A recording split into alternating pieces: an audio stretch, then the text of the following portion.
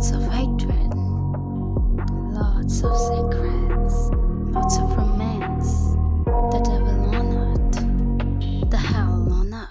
I got nightmares in my head, I fear that the thoughts build up until I can't hear, that my mind fills up into a creature, and it haunts me somewhere much deeper. Anxiety filling up every space. He took the gun from me and slapped me.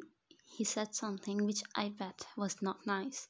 The door banged open and Dixon grabbed me and put the gun on my head. If you want her alive, then stay there, Jeon. Or should I say, devil? He spoke. I regained my consciousness at the mention of the devil. He's here, I told myself and managed to open my eyes. And there he was. A tear made its way as I saw him. He spared me a quick glance and then to him. Lorenzo, get your filthy hands off her. Jungkook snarled. They both were arguing. Lorenzo was speaking. I took out the blade, which was in my hand all the time. He was distracted. I took it to his face and cut him on the face. He loosened his grip on me and I managed to get out of his hold. I was about to fall. And Jungkook caught me. I heard a shot and he was down. Lunatic, Jungkook said, making me smile, and my vision became blurry, and then everything blacked out. Chapter 23. Jungkook, are you ready, Hang? I asked my Hang, sitting in the car alarmed. Itching for some shedding, bunny. Jim and Hang spoke. We all 7 are enough to take Lorenzo down. Jin and hacked the motion detector, and we got out of the car. Fully loaded with our toys, we paused the gate quietly. One thing we must praise is that Lorenzo is into tech, but thus downfall is the tech, because we have got the brains with us. We entered ever so quietly and took down the guards with our silencer guns. He's high in tech, that is why his guards are kind of reluctant. What a shame. We took down 21 guards, 3 each. We scattered in places. Some set the alarm and his man alerted, and that's when the real fun begins. Hi, and keep that for me, I spoke. We all were connected to our Bluetooth. We started firing Nam Junhang through a grenade. Guys, get down, he warned. The front of his fortress is now barren. Damn, Junie, that was quick. Sugarang spoke. Is everyone alright? I asked, and their response came in a unit. Kid, you better focus on your wine than us. Then Hines spoke. Okay, Hang, I said. I heard gunshots as we entered the hall. It was from the basement. My limbs froze at the negative thought. Jungkook, get your moving. Then Hang spoke. I shake the negative thought and fire a shot with my gun. I was out of bullet when 2 men approached me and I went to them. They aimed their guns at me and I rolled on the ground. They aimed at the floor, but I quickly moved and their throats were oozing blood before they could even realize that I took out my knife from my ankle. On my right, Ho behind was taking the 2 guys. He uses guns very less. He likes to break bones rather than put a hole. Putting a hole is kind of polite in his theory for his enemies.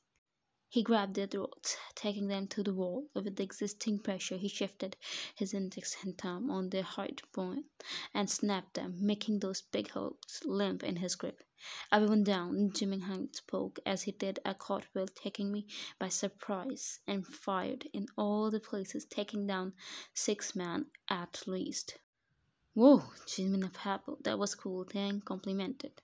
Everyone was done with their opponents and I was holding on one to ask him where he hid my wine. I grabbed the guy by his throat and barked. Where is she? I don't know, he lied. I shot his leg with my gun that I loaded earlier. I won't ask again, I barked again. But basement. He stuttered, gesturing to the right. I heard a gunshot again. The negative thoughts were hitting me like a truck. I ran to the right side. Going down the stairs, I saw so many doors. I again heard a gunshot and I followed the sound instinctively. I saw a door open and went inside in a rush. Wine was on the ground bleeding, but Lorenzo got her, aiming the gun at her.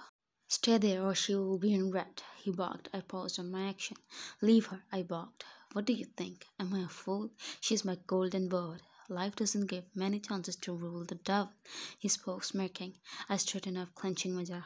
How do you think I know? He asked. I didn't say anything, just glaring at him as if my glare would put a hole in his useless body. coward hiding behind wine. Let me tell you, remember you killed the Mafia when you married her? He asked. I furrowed my brows. He was my frickin' brother. He was there to get her to me. I would make her mine. You know, I have an obsession to ruin the pretty things, to make them ugly and lifeless. I wanted to give her a taste of slavery and misery. I used to keep her loaded in her office to elevate that misery. But she got the ball of steel. She was supposed to be ruined, and then you married her, and she bloomed like a flower. And also because of her, my brother died by your hand. She will taste the essence of pain and misery. I want to see pain and fear in her eyes. He spat his venom and started laughing like a maniac. You can't save her from me. You can't.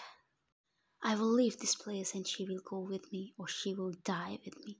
He barked. My devil was telling me to attack him, but my love was screaming not to. I was in a dilemma when I saw Wine taking the blade out. Lorenzo, leave her, I barked, distracting him. He was speaking when Wine slid his skin on the face. That's my girl. I took her in my arms before she fell, and my hind shot him in the guts. I looked at her worriedly, and she passed me a smile. She's a mess. They tortured her. My love, I'm so sorry. I took out my gun and aimed it at him. This is for my family and my Wine, I spoke, and shot him between his eyes. And a wave of relief, a burden was lifted from my shoulders. I scooped Wine in my arms and took her out of this hell. She is not well. Her breathing is not normal. Stay with me, Munaj. Please just stay with me. Chapter 24. Wine. I opened my eyes. Everything was blurry and my whole body hurt like it was hit by a truck. My vision gets clear and I close my eyes again. A whimper escaped my mouth as I tried to move. My ribs hurt so much. A warm yet rough hand cupped my cheek, and the familiar feel caused me to sink into the hand. I opened my eyes and his beautiful face was there, hovering over mine. He was there. I looked around and it was a different place, but he was near me. I lifted my hand to touch him. Manoj, he spoke, sending waves of comfort in my insides. A sob left my lips and tears made their way from my eyes to the side of my face. It's all right. You are with me. You are safe in my arms. He comforted me. Jungkook, I whispered and fisted his shirt in my tiny hands. Shh, it's all right. I'm here. He tried to calm me down. I fought Jungkook. I did. I spoke in between my sobs. I saw that, Manoj, and I'm proud of you for that. He gave me a peck on my forehead and I closed my eyes, savoring the warmth of his warm lips on my skin. I'm a mess and I know that, but he's still here with me. My ribs hurt when I sniff. He made me sit up. I will get you some juice, he spoke, turning around. No, I whined, tears again brimming up in my eyes. Hey, are you scared? He asked worriedly. No, I just want you near me. I spoke in a broken voice. He sat next to me and hugged me from my side. I'm right here, Manoj. He kissed my temple. He called someone and asked for some juice. I want brownie as well, I spoke, pouting. Okay, he chuckled. You heard that you want brownie as well. You better hurry up, or this feisty queen will eat me surely, he said to someone on the phone. Hey, I whined, hitting him softly. He hung up, and I made an angry pout. He grabbed my chin in his soft yet rough grip and made me look at him. He gave me a peck on my pouty lips and caressed my cheeks. You have any idea how much in these 5 days I have missed you? I went freaking lunatic when you were kidnapped. 2 days. You were away from me and I went crazy. I missed you like a mad person. The rest of the 3 days you kept me hanging. I was longing to see your eyes, to hear you speaking. You had a nasty fever for 2 days. You have 2 broken ribs, cuts on your neck, and nasty lashes on your back. He spoke, stirring deep in my soul. You saw them? I asked and he nodded. I was kind of embarrassed and he felt my voice stiff. You are mine, Manoj. Mine to love, mine to devour, mine to feel, mine to hurt, mine to laugh. You are mine from head to toe. And this devil is yours. Your one command and he will be on his knees for you. He growled, looking straight in my eyes. I shivered from his intoxicating words absorbing me. I'm yours, Jungkook, I whispered. His eyes twinkled. I love you, my demon.